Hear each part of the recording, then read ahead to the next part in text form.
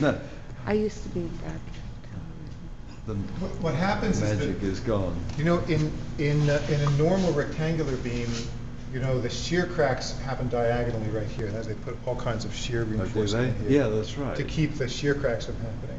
Those shear cracks are happening because there's a diagonal tension. The tension that we want to be on the bottom wants to hang. So it Yeah. rises up to the support, Yeah. to the top of the support. And so there's a tension there and it cracks. If you follow the natural hanging line of the force, Mhm. there's no shear cracks. All of these Mhm. cracks in this beam are from this steel stretching. Yeah. So there's no other reinforcing in this beam besides the bottom steel. Huh. That's the work that Feribor Sashemian, this engineering student, is doing now, is to Yeah. follow the actual behavior, internal stresses of these curved beams so that we can design them. Because no Yeah. one knows how to design them. No. There's no recipe book for that. Do you see a connection between your work and that of Nervi? He's a god to me. You know, and Easler, and especially Eladio Dieste. Do you know Eladio Dieste? I don't know him. This Uruguayan engineer did all these brick shells. Really? He's Oh. great because he's a bit like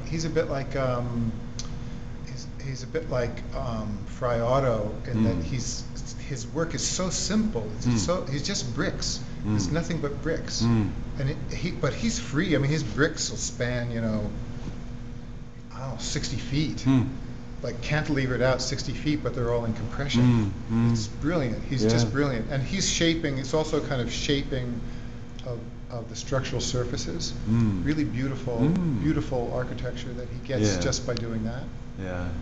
Yeah. So this is a kind of fundamentalist line in here. Huh? This is once we start spanning and following the forces, there's a kind of dictation which occurs, which I personally find quite similar to the dictation I would do when I was hallucinating in those drawings. Yeah. It's not of my authorship. It's a kind of it's through me, but not my authorship, which is a great pleasure to me, actually. Nature's authorship in this case.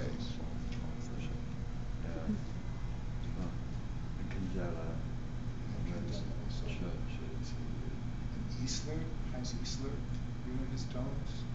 He's still alive. Easler's a Swiss engineer, still alive. The name rings a bell.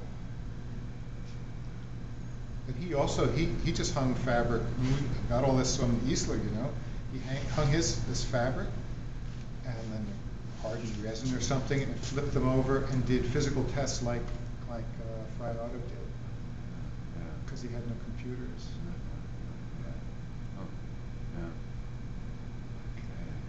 That's how they did it without computers? Yeah, they would make a physical model and then load up the physical model and register the strains, the deformation of the thing. And if you know the stiffness of the material and you know the strain, you know the force that's in it. It's just a little fraction. It's just a little fractional relationship. You immediately know the force, and then you can design the thing. And that's how they would do it. They would do these very careful physical readings off the physical models. Are we losing the artistry of this with AutoCAD and everything? I think it's actually probably making it easier in a certain way, because you don't have to do all of this fussy little physical. If you can make the three-dimensional model for the thing, that's the trick. Can you do that? But there are people, for example, at Bath University, who I know they could model any of these things that we do. They can do them virtually in a computer. They just take the fabric as a very loose cable net, and they can do this stuff. So once they've got that in 3 space, then you can do a stress analysis on the shape.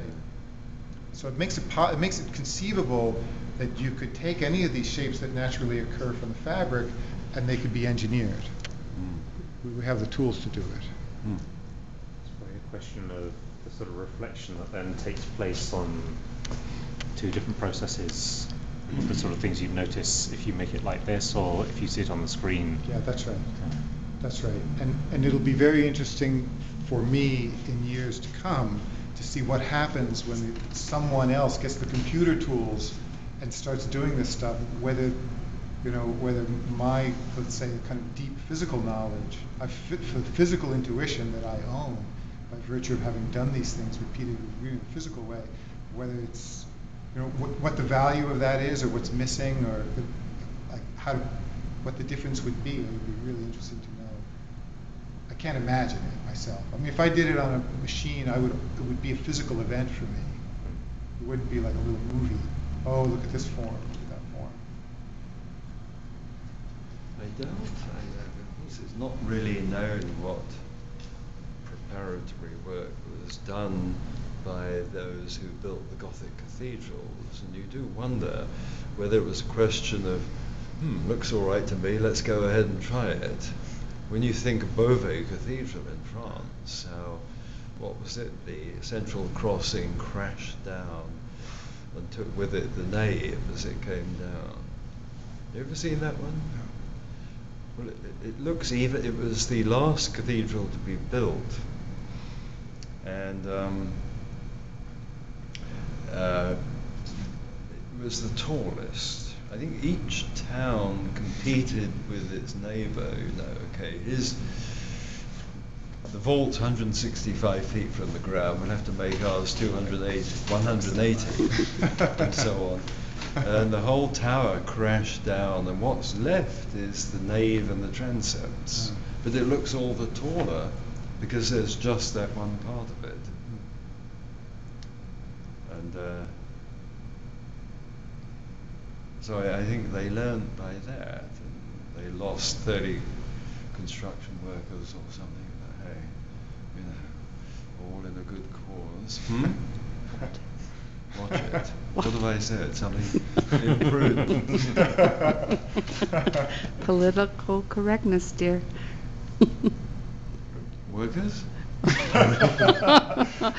Dead medieval workers?